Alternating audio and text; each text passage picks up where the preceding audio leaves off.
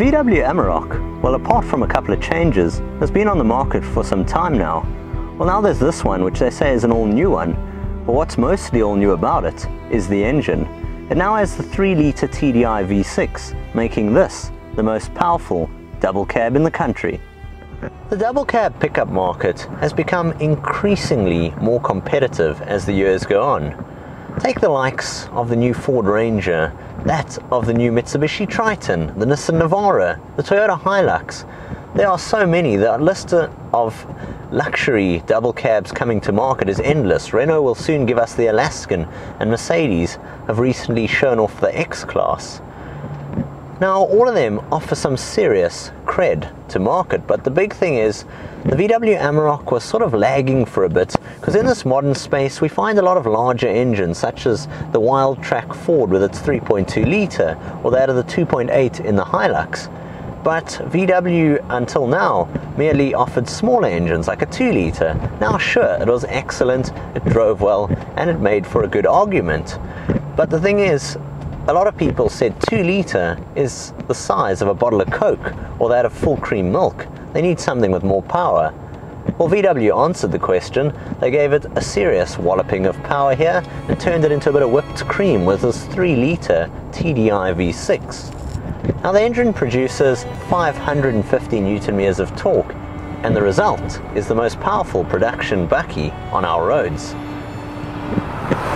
We're talking 0 to 100 in 8 seconds, and using it in any condition, on or off-road, this thing really will deliver.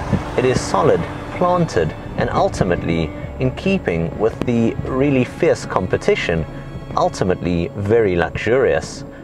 I'm talking when I'm seated up front here. I've got these gorgeous Viana leather seats on the one I'm driving today. It's got dual zone climate controlled air conditioning, all kinds of mod cons and clever systems. It's even got the likes of the VW multimedia system, which is the same as the one you get in something like a new Polo or Golf. It's all proximity sensed. It's got media deliverable through the likes of radio, other media sources such as USB, or even that of SD media sources. It's got built-in navigation, traffic. I've got even Apple CarPlay, and it's all controlled through the steering wheel mounted controls.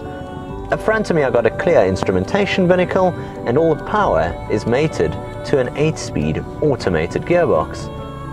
All of this means that driving an Amarok is incredibly luxurious. It feels more luxury SUV than workhorse, but believe me, it's still got serious capability both on and off-road. I've always been a huge fan of the double cab market.